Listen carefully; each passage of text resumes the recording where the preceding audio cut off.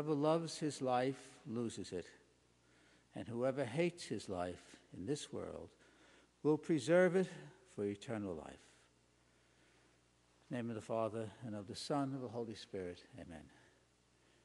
Today, my brothers and sisters, we celebrate a martyr of our church, Saint Januarius, in Italian San Gennaro. Many of us have heard about the many feasts to this wonderful bishop of the early church, who, with several companions, was decapitated. At first, they were thrown to the lions. And when the lions didn't do the job, people thought it was just magic that they were preserved. So they decapitated them. Very grisly death, if you want to think about it, cutting somebody's head off.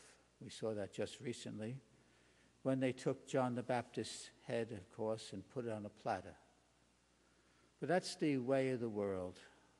The world will hate you, Jesus tells us. And we see in today's world how the world hates Jesus Christ and anything to do with his church.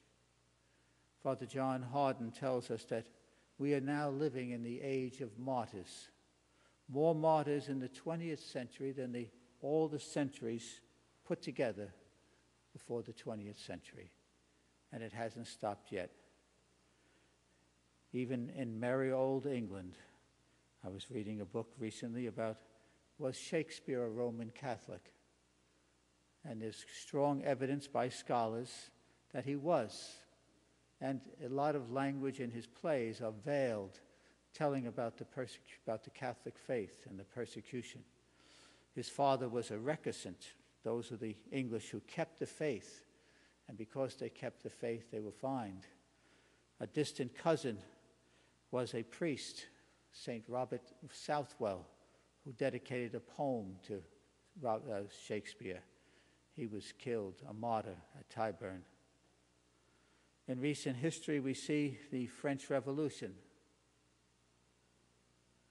allegedly a glorious thing for liberty, equality, and fraternity, all nonsense, where the kings and many others. The revolution was finally ended when the Carmelites, several Carmelites, a Carmelite monastery, went to their death. This has been memorialized in a beautiful opera on the Carmelites singing, going to their death. The French Revolution stopped. In this century, we know there was a revolution, a martyrdom of the Mexican people, extended for 2 decades, the 20s and the 30s. Pope Benedict XV, Pope Pius XI, wrote 3 encyclicals condemning the treatment of the government on the Catholic Church, how it was oppressed. The property was taken, priests were condemned, martyred, so on. And we know in the 20th century, also in Europe, how various countries, Germany, Russia, killed many, many Catholics. So it's hard for us to believe that these things could happen in America, but we can see it possibly coming. Sadly, though, many people have already left the church and they're not going to give in to martyrdom because they want this world. If you love this life, you will lose it. So many Catholics, hopefully they will change when the persecution comes, as it seems to be coming, and they'll come back because the blood of the martyrs is the seed of the church. And this is what we need to pray for. Because we have become careless, God will let us to be persecuted. When only 10 or 15, 20% of the church is going to Mass on Sunday, God will let our oppressors come and persecute us. If we don't have a wet martyrdom with our blood, we'll have a dry martyrdom, keeping the faith. So we should prepare for this. And even pray for martyrdom like many of the saints did.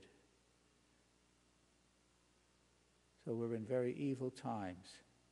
But the gospel tells us that if we want the seed to grow, we want to be reborn to eternal life, we cannot love this life.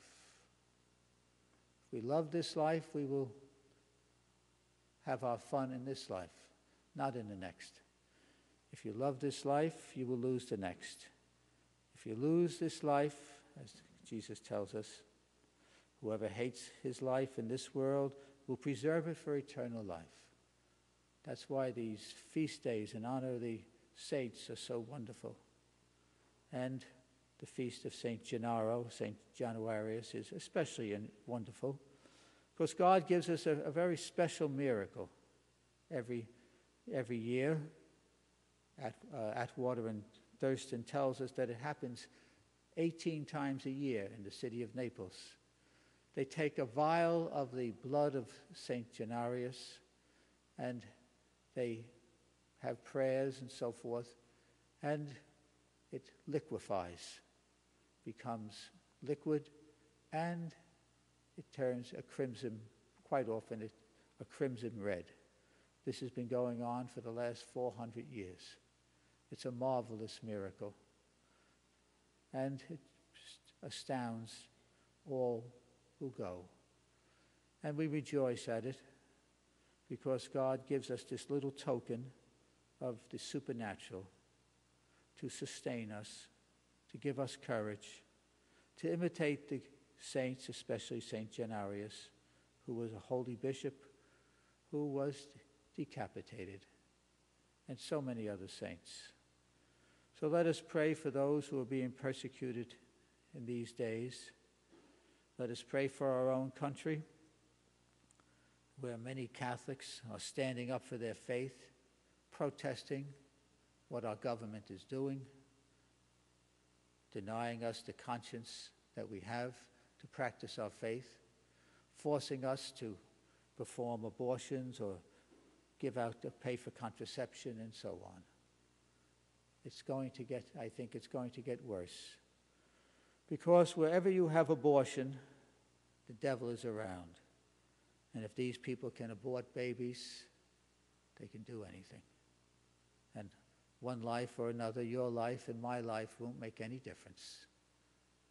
So we need to pray for those who will be undergoing persecution. Pray for those who are lax, that they would become strong and get some fortitude to stand up for Jesus Christ against the Herods of our world and all the other evil men.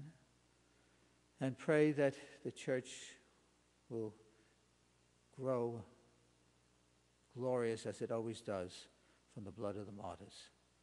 This is what Our Lady at Fatima said. She promised that we would have peace, but she also promised that the Holy Father would suffer much. And she said the good will be persecuted. We don't hear that too much from Fatima, but it's one of the things that Our Lady said. The good will be persecuted, and they were during the 20th century, especially in Europe. So we need to sustain ourselves, pray for one another, and pray for our church, and pray for our Holy Father, that he becomes strong